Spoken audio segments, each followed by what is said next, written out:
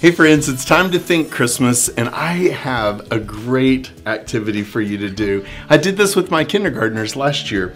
So I had all of these little plastic balls, and you just take the top of it out. And then I had the children standing up against the wall. They stood up as straight as they could, and I took a pencil and I marked on the wall a line just saying how tall they were. And then we got out some ribbon and measured off the ribbon all the way down to show how tall they were. And I said, that's how tall you are this Christmas. And so here's what we're gonna do. We'll cut the ribbon off. I said, you need to put all the ribbon inside the ball. This will show your mom and dad, your whole family, how tall you were at this Christmas. And so I use some, it's kind of thinner, it's not real thick, Christmas ribbon that I got.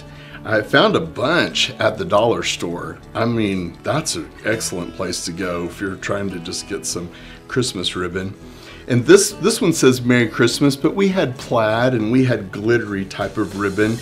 And that way the boys and girls got to choose. This one was red, because I like that one the best, but some of the boys and girls like the blue.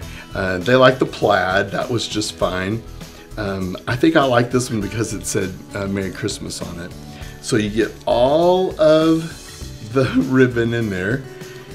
I had a really tall one. So I actually put a mark on the wall, and then I wrote their name next to the mark, you know, just like your grandma used to do in her house. And so anyway, when they've been coming in the door, they've been looking to see if their name is still there. I just hope that the guy who's in charge of our building doesn't come in and see it.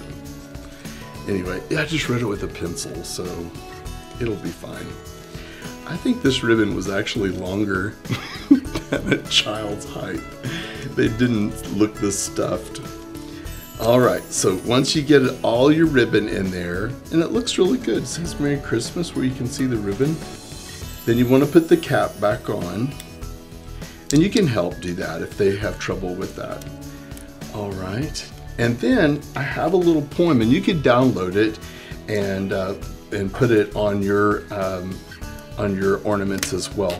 But I had each child sign their name, and then I wrote the year on there, so 2023, and I had them write their name.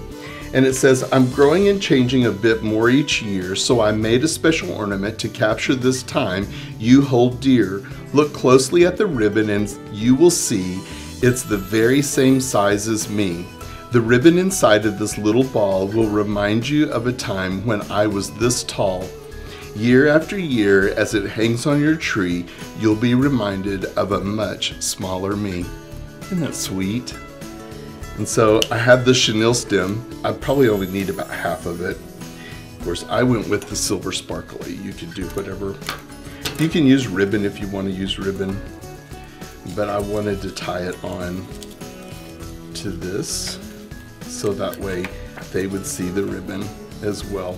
And if you wanted to use like some paint pens or markers or something to actually write on the ornament yourself, you could do that. That would be absolutely fine. But this is a great little gift to send home and remember this year was a special year in this child's life. I hope you'll give it a try.